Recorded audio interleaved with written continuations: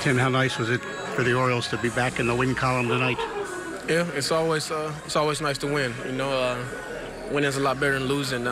Just want to go out there and have fun with the game. No matter the circumstances, we want to go out there and play good baseball and try to play winning baseball.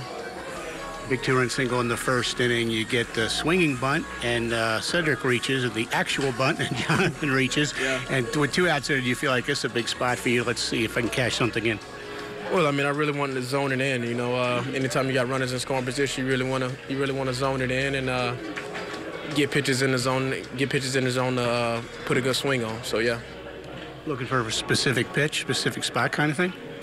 No, I wasn't looking for something out over the plate that I can handle, and he threw me slider that was up in the zone, and I put a good swing on it.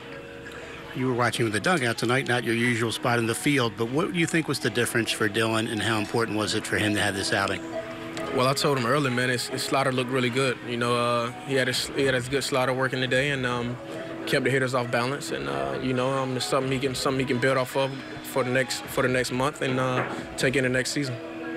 What's it been like here, Tim, being one of the veteran players in this clubhouse, and some others you might not be, but in this one you are? What's it been like the last few weeks with some of the new players and the young guys here? It's been cool, man. It's been cool. You can tell a lot of young guys trying to kind of feel their way out.